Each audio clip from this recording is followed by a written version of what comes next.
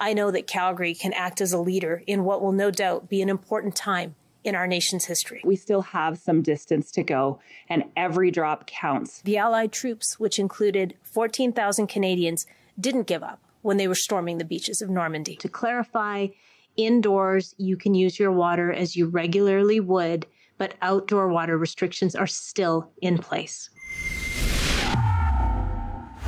Hi there, Mayor Gondek. Sorry, do you mind if I just ask you a question? Do you regret not being more proactive about this? No. Sydney Fizzard for Rebel News here at Calgary City Hall. As you may know, the city's entire clean water supply has and continues to be crippled by a water main burst that occurred on June 5th this year, putting 1.7 million Albertans' lives and businesses at risk. We feel that life safety is imminently at risk. First, they said it would take a week to go back to normal, but 3 weeks of this crisis so far have revealed a second, even greater catastrophe on the horizon, which may plague the city for decades to come. To fix the system, should we experience any problems, we need to do more. For now, continue to refrain from outdoor water use. As we turn on different pumps, we move more water through that pipe, and we're just measuring how it's reacting, and we'll continue to do that in the coming weeks. A supposed incident review by the city has yet to take place, but this new crisis is not just buried underground. It's in City Hall and could cost billions in taxpayer dollars. Mayor Gondek is now trying to cover up this shocking neglect of city infrastructure with her reactive budget changes to focus on utility rate hikes and enforcement of what could be permanent water restrictions. This serves as a staunch warning to every city in Canada. If immigration and climate activism are what your mayor's focused on, be prepared for your quality of life to go down rapidly. From immigrant housing to climate action, this is a shocking tale of how Canada's most unpopular mayor failed us in every department, while increasing taxes and avoiding all accountability, and now causing real, undeniable societal decay. We cannot afford to wait for her to leave this city in ruins. Act now at firegondek.com. Sign the petition calling for her resignation so we can find someone capable of maintaining our critical infrastructure before it's too late. For now, see for yourself just how dire the situation has become, and don't forget to sign the petition at firegondek.com. And for all of you, I will do my personal best to deliver this petition to her in person. The future of Alberta's largest city is in peril, and the real questions now are, how long will they restrict our water use? Who will pay most for this shameful governance failure? And how did we get here in the first place? This should have been dealt with. In case an accident did happen or any breakage did come about, there should be a backup plan right away instead of running around with their heads chopped off like chickens. We spoke with Calgarians near construction to get their reaction to this prolonged disaster. We also sat down with Ward 13 Councillor Dan McLean at City Hall right behind me to provide an insider's perspective on the situation. This is unacceptable that the main feeder line for water for the entire city of Calgary, feeding, and our outlying neighboring cities as well, goes down, and it hasn't been inspected for 10 years. And how this caught us all by surprise is kind of unacceptable. So how bad is it? To me, that's very bad. Before we get to today's update, for more context on the situation, I strongly encourage you to check out part 1 of this story, where I detail the feeder main burst, impact on remaining infrastructure, and the effects this has on Calgarians. You can find that at firegondek.com. In 2020, the city documented their framework for Calgary's water security future and came up with 3 supposedly key factors. First, there's climate change and the effect this has on water demand. Second, water licensing limits implemented through monitoring and controlled water use. Third, there's population growth, impacting the volume of water we collectively need to consume through the system. This wheel of death was from the previous administration, but is exactly what the current mayor has distracted herself with during this water infrastructure crisis. And by every account, it has failed us spectacularly. On the climate aspect, as soon as Mayor Gondek was elected in 2021, her first priority was to declare a climate emergency. The notice of motion, declaration of a climate emergency, and call to action. In our desire to be expeditious to get it added onto the agenda today, it came with my name. This was not directed at any particular weather events. No, That might make sense. Instead, this was just her placating to the globalist 2050 agenda narrative with taxpayer resources and globalist talking points. It stated that Calgary, quote, will become part of the global community, make climate change a strategic priority, develop strategic business plans and budgets in all departments, and advocate for funding from all orders of government. In her own 2022 Climate Action Strategies report, the city only mentions water treatment operations in regards to climate risks. They say water quality will supposedly decrease because of climate change, while boasting of a new solar panel addition at the Bears Paw water treatment plant that was cut off from the city because of unexpected infrastructure collapse. With all the mayor's concerns for Calgarians having too much water or not having any, she put zero consideration into preserving any of this valuable resource. We're here today outside Calgary's Emergency Operations Center, where the mayor continues to answer questions from the media. Is this volume of unused water being held upstream at any point to save it for, let's say, a drought or for farming purposes? Is that a possibility? From an upstream perspective, the city of Calgary obviously pulls from the rivers, both the Bull and the Elbow rivers. As for upstream, that is not the city of Calgary's purview, and so what they are doing from a perspective upstream is not something I can comment on. Since the start of this water main break, we've saved nearly 2 billion, that's billion with a B, liters of water compared to our typical usage at this time of year. That's around 2 billion liters of what could have been treated drinking water now down the river that Calgarians and businesses have been starved of over the first 2 weeks of this crisis. All so we can maintain our new daily sustainable water use limit as dictated by the city. 2 days after my question, the city started allowing residents to access non-potable water upstream to offset their losses, even if only in a minimal capacity. On Sunday, we are opening a station at both Baker Park and the Ogden Boat Launch for residents to access this non-potable water as well. Catastrophic failure could have been avoided, but at least we're on track with their 2030 water-starving agenda, which states that our city's infrastructure may be consistently unable to supply treated water to Calgarians in the future. And since we set the target to reduce water usage, we were trying to go for 2030, is that right? And we achieved that target much earlier? Yeah. We achieved that goal 10 years in advance because of things like water metering, changing our behaviors, low fixture toilets that we incented folks to change in their older homes. These ambitions are deeply aligned with globalist initiatives on water restraining, like we see from the United Nations and World Economic Forum. Water, water everywhere, but not a drop to drink. Water in the air, water in the soil, water in the groundwater, water in the rivers. There's so much water. And yet, a lot of this water is unusable. Back up to March this year when the mayor warned of a drought which never happened, but was still used as justification to promote residential water use restrictions. The tool that we have available is focused on outdoor water reduction to be able to reduce our water demand for outdoor water activities. The mayor even flirted at this again during our ongoing infrastructure crisis. I think we've learned a few things about what we could do to be better water stewards, and I think that's really important. Sometimes it takes a crisis like this for us to reevaluate the practices that we have. When it comes to the outdoor watering schedule, that's a conversation for council next week, and we'll see what my colleagues have to say. This was postponed to next year, but what did come during our current crisis was regulated water restrictions. Immediately, we will be moving to stage 4 water restrictions, which will impact all outdoor water use in Calgary. This means no watering of any kind outdoors. Since the feeder main broke, the mayor has maintained these mandatory water restrictions on businesses and residents, which threaten $3,000 fines for noncompliance. But you can try to capture rainwater.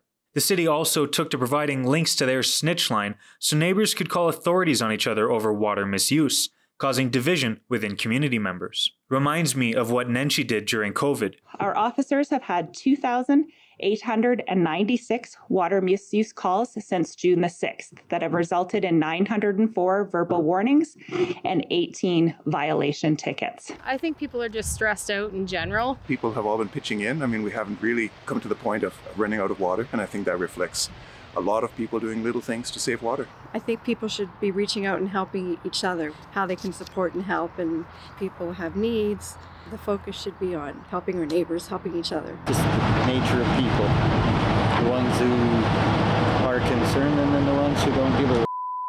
We're dealing with it as best as we can. We're doing it to survive and water our plants and, make sure that we're not using too much water. But a lot of people are getting sick of it. We have been doing this for 3 weeks, so it should be habits by now. But for businesses dependent on water consumption, notably such as car washing facilities, which have been shamed and required to halt operations by the city, no compensation is being considered. At this time, the city is not considering any financial compensation. Drink beer instead of water. And Mayor Jyoti Gondek has been begging Calgarians for the last few weeks to reduce personal hygienic measures en masse. If you don't have access to it, and if you don't have a plan to enable basic hygiene and sanitation, you can count the days before people get sick. Skip washing the car. Little dirt adds character. Much, if not all, of the mayor's framework for handling this situation has been entirely derived from her climate action agendas, even if she won't admit it. What overlay is there between the previously mentioned drought water restrictions and limitation requests and the current infrastructure water limitations and requests? So we have had water restrictions in place in the past when we have seen drought conditions. We have water restrictions in place now for a different reason. The water restrictions we have in place right now are based completely on the fact that we can't be using potable water for outdoor uses. Though on June 25th, in the 12 publicly available minutes of a 9-hour strategic meeting of council video session held in secret, Calgary's General Manager of Operational Services, Doug Morgan, tells a different story. He says currently implemented water use restrictions in relation to the infrastructure crisis are largely part of the principles derived from our drought planning. We also used some principles we've developed in our drought process in order to use principles to prioritize the water use. So what's next? The second phase of repairs has begun and continues to demand reduced water use and has opened the door on supposedly prolonged infrastructure issues. Things are a little bit dynamic at this moment. Live like a local. Help us save water. The mayor has financed climate action to another level, leaving us in a prolonged state of crisis, which she says requires extended residential water use restrictions. Outdoor water restrictions are still in place. And the situation isn't going to get better over time, especially as the mayor continues to move forward with her costly desires to construct as many buildings as possible. Her sharing what she was most proud of in 2023. When council passed our housing strategy, and then when we passed the budget that actually has the funding in place to support that strategy. Instead of pacing the city's growth, Mayor Gondek has facilitated a drastic increase in international immigrants arriving to the city since her administration took office. Gondek has also gone against the will of Calgarians and around the province to acquire financing from Trudeau's federal government in Ottawa to promote mass densification plans. The money that's been announced today is above and beyond anything that we're doing. So it is recognition from the federal government that what we have in place, the plans that we have are solid. This is a major advance when it comes to housing policy in the city of Calgary. And I would dare say that it sets an example for the rest of the country to follow. We want to accelerate the pace of home construction to levels not seen since the end of the Second World War. Higher housing costs have resulted amid our already growing homelessness crisis. And our very way of life is being forcibly altered to compensate for the increased population growth. We know that our behaviors need to sustain and continue and be different than what was maybe 10 years ago. Calgary's growing. There's a lot more of us. These rezoning and densification plans are a truly large-scale undertaking. And it is all being done atop questionable infrastructure that has not been properly maintained and is actively falling apart. It's disconcerting to see that you could have such a major lapse in the infrastructure. I think it's worthwhile to get it checked out and reviewed and possibly expanded so we're not in a situation that we are so dependent on one water main line. One of the big concerns that I raised was if we're going to add a whole bunch of density in the areas our older established communities, with old pipes to begin with, how are they going to handle that much extra flushing or that much extra stress on that infrastructure? And was told that we are okay. Downtown, we've got a lot of older pipe down there. Some of it's even wooden, adding a whole much more density right now. I think we better start looking at infrastructure and start putting our dollars towards that. For the last 10 years, we have not had an inspection. I wasn't here then, but there was the people that were here should be held accountable, and of course that includes former Mayor Nenshi. We need immigration. We need immigration very badly. This has resulted in serious concerns as to the sustainability of our city's rapid growth and the impact Calgarians are now facing in regards to physical health, personal liberties, and future security. And the situation isn't going to get any better over time, especially as the mayor continues to move forward with her costly desires to construct as many buildings as possible in the area, even though she doesn't know what level of growth our currently crumbling infrastructure can actually maintain. Now, the city is also doing its part to make sure we can carry on with construction at this time because we have much needed homes that need to be built. This week, we received permits from the province to pump water from the Bow River for construction purposes. This is peak building season, and we want to make sure that as many houses as possible can be constructed. Does Calgary have the infrastructure to sustain your personal growth development plans for the city, and what level of growth can we actually sustain, given we don't know the condition of our infrastructure? So speaking directly to the question of having permission from the provincial government to use non-potable water to draw water for the river for construction purposes, this was something that we needed to do to keep the construction schedule on track. And the growth strategy that the city of Calgary has implemented, that has been endorsed by City Council, recognizes that we have to have not only housing, but also the important infrastructure that goes with it. And we continue to make investments in that regard. Gondek has begun restricting residential water use for the purpose of sustaining treated water supply for locals.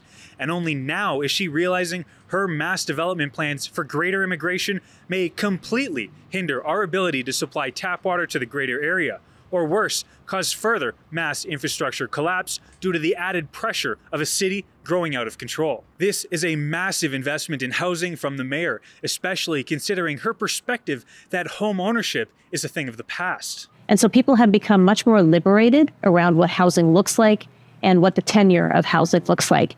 But as municipalities, we haven't kept pace with that change. We're still stuck in the 40s, 50s, and 60s. It took several days before we actually looked out to the private sector or docked to the province and see if we can get their help.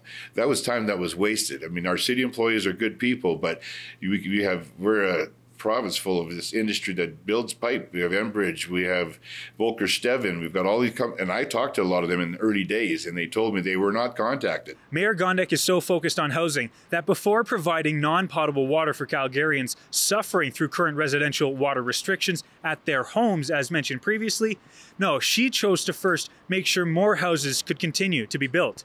She literally put immigrant housing ahead of Calgarians' livelihoods. And the mayor hasn't just been distracted. She's been actively ignoring the problem. Warning signs of imminent failure were becoming more prominent, yet they continue to change their stories on the condition of our infrastructure. One of our newer pieces of pipe, they say it's 50 years old. Some of the communication coming out of City Hall is never quite consistent. We were told it was 50 years old with a 50-year life expectancy. Now we're told it's 50 years old with a 100-year life expectancy. As well, other issues are starting to pop up that weren't otherwise disclosed, such as a leaky system throughout the entire network. Developers have told me that Calgary's water leakage is very high. They had a report that they gave to us in the spring, and we have to address the issues of why Calgary's water leakage rates in their pipe system is high and what can be done to fix that.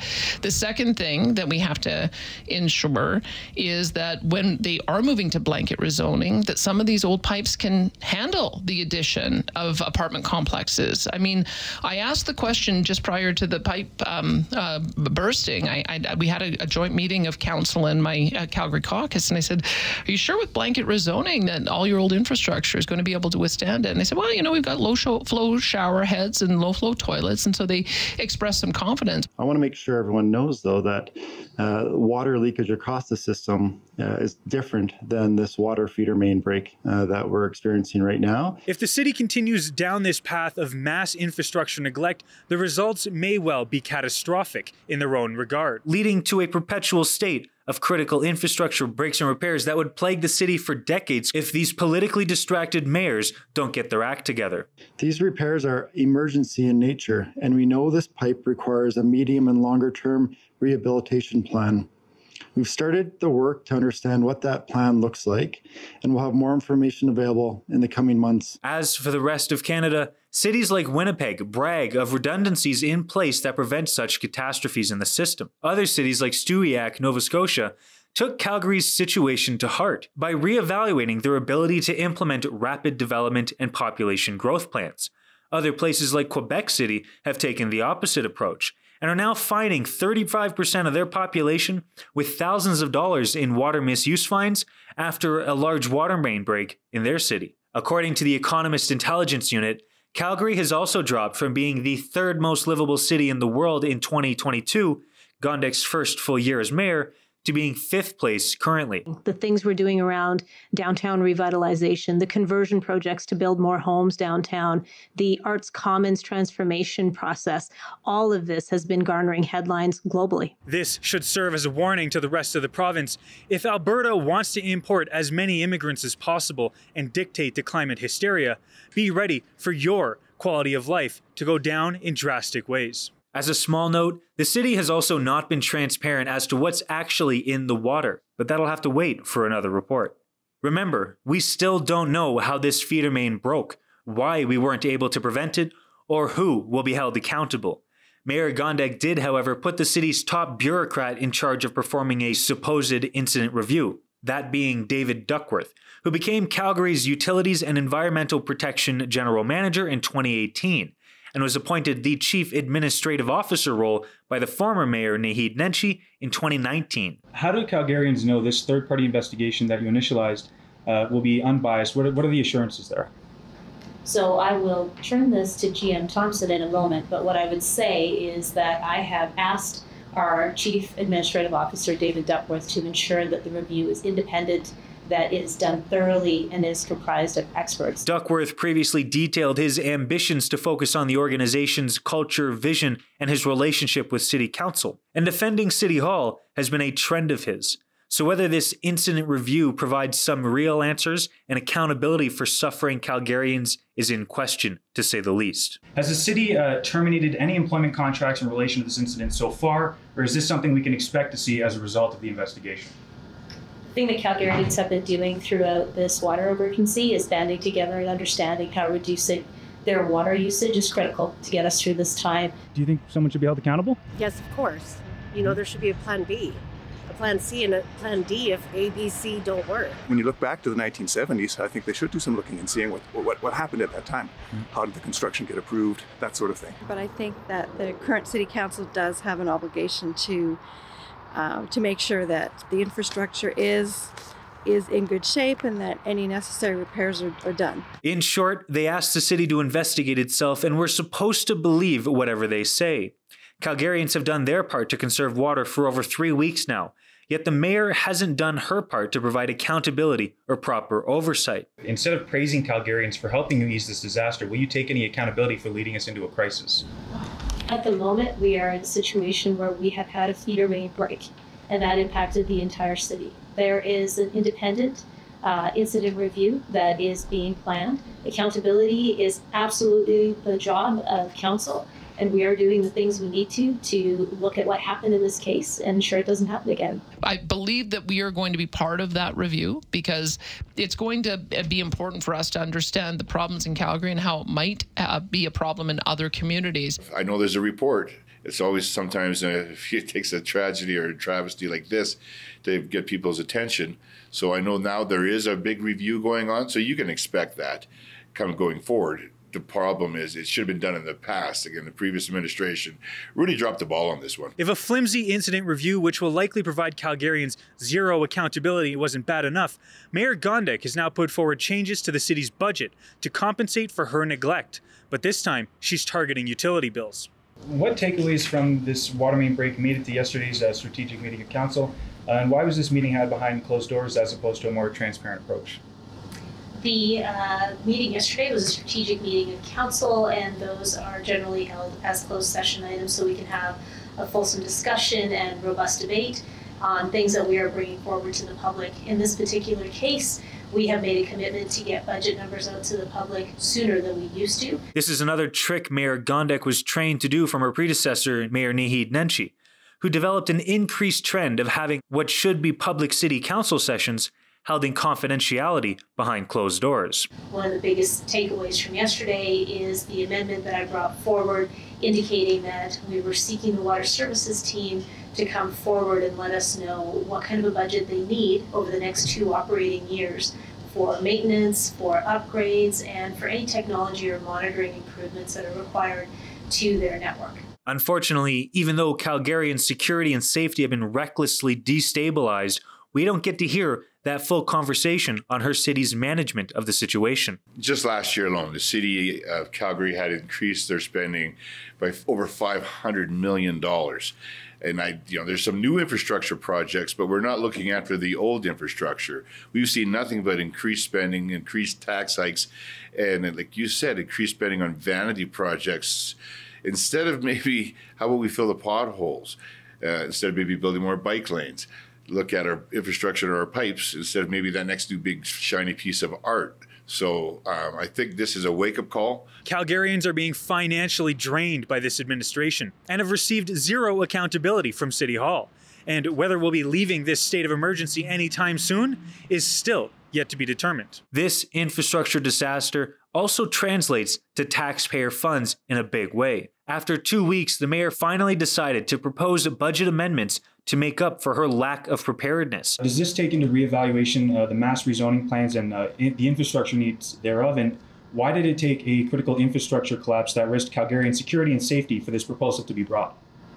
So one of the things that we'll be doing next week at our council meeting is talking about our budget. We'll be discussing what we wish to do for the mid-cycle review that comes up in November, and we will also have a pretty fulsome conversation about future four-year budgets that we're developing. And it is my intention to ask the administration very clearly what they need in terms of budget to ensure that we've got proper technology and monitoring systems for all of our water infrastructure. We have been exercising monitoring and modeling techniques in the past that I think could be strengthened with more technology. But again, we need to know from our expert teams how much money they need to do that. But the incident review has yet to provide clarity on the extent of our critical infrastructure issues and the financial needs therein. Is it too early to bring this proposal to City Hall, considering the investigation has yet to resolve? The work that we do at Council continues whether we have a situation on our hands like the water feeder main break, or whether it's regular course of business. Without the funds where they should have been, Mayor Gondek has taken to not only begging for federal and provincial resources, she's also looking into how the city can increase utility bills of Calgarians to finance her neglect. It is supposed to be a user pay system. And with the user pay, they're supposed to be doing the inspections and doing the pipeline repairs. So I don't know if that means that there's going to be a recalibration of what those rates will have to be to cover the cost of this repair and future repairs. Again, the focus always is top heavy on administration and spending. So we've added thousands of employees, lots of vanity projects, a ton of new infrastructure projects that maybe we just can't afford. There's only one taxpayer. They keep always saying we can get more money from the province or we can get more money from the feds. And then our local taxpayers, it's the same person. So it's just time where we got to slow down our spending, and the bureaucracy, that's the beast that needs to be trimmed. How much is this going to cost, do you think? That's a number I want to hear. It's going to be in the millions, and we'll be knowing that number shortly, because that was a question I asked the council as well. Mayor Gondek, do you have a moment? Just wondering about the vanity projects you've been working on. Do you feel like you've been distracted? Locals have been left to fend for themselves, and the mayor still can't provide on the answers demanded by all. Your questions are great. Asking about why wasn't paving done and then finding out that it's because of the rain, those are questions that we are happy to take and answer. Mayor Gondek has also gone from being Calgary's least popular mayor to being even worse, dropping in popularity amidst our city's crisis. Locals have even started their own first ever municipal party called A Better Calgary, focused on common sense and fiscal responsibility.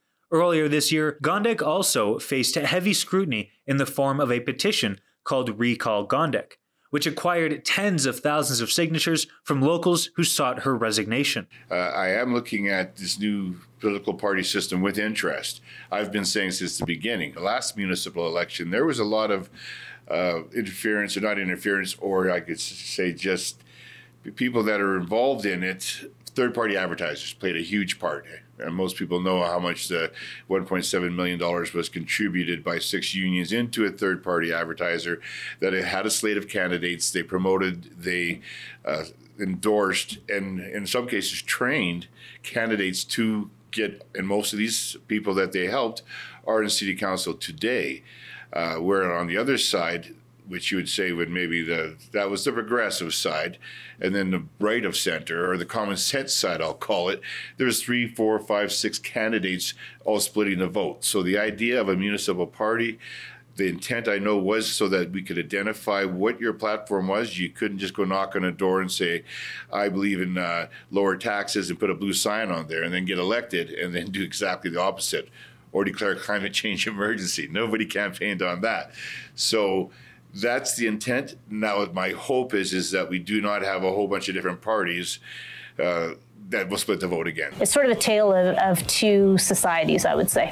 A tale of two societies. Is it your responsibility as mayor to unite? I have had to skip showers to conserve water. I understand what you are all going through because I'm in this with all of you. The fact is, we need a mayor who can bathe themselves without it being a risk to society. One who doesn't make things so bad that she has to beg an entire city to stop flushing their toilets for weeks. Do you think that will be back to normal by July 5th? That's what we're being told, but who knows? With the stampede, probably. The pressure of the stampede. But it's already, they said 7 days, and now it's going on, 2-3 weeks now, I think? What comes next is yet to be determined. We do know, however, that tens of thousands of people are beginning to arrive for the stampede on July 5th. It's incredibly important. And as such, the show will go on, but it will go on in a very responsible manner. This show is the world's greatest outdoor expedition and a massive financial asset to the area, which has been put at risk by this city's administration. And it's not just hundreds of millions of dollars of annual investment that's been put at risk, but also the unique culture and work ethic Albertans have brought to the world. This province is known for its pride in its homegrown cowboy culture and the agriculture and industry innovations that built this province from the ground up. But with the mayor's handling of city resources, we lose both the ability to showcase our way of life to the world, but also the ability to maintain it, as been seen now over these last 3 weeks with Calgarians desperate, struggling to survive under her new restrictions and lack of governance oversight. Led by Mayor Gondek, the city has been so distracted with vanity projects and climate activism that it was unable not only to maintain the city's infrastructure or prevent this ongoing catastrophe,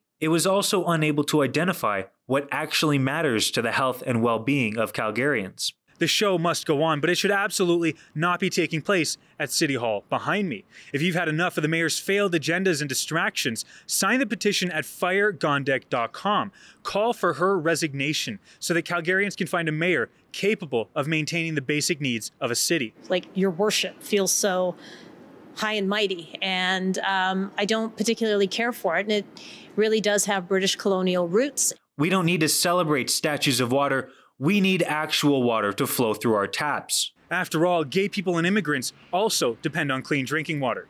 For Rebel News, I'm Sydney Fizzard. So until then, take some advice from Katrina and the waves. Go do some walking on sunshine. Don't forget to sign the petition at firegondek.com. I will do my best to personally deliver that petition to Mayor Jyoti Gondek, so long as she doesn't keep running away from me, that is. I want to continue thanking Calgarians. We thank you. There are too many people to thank. Thank you for everything you've done.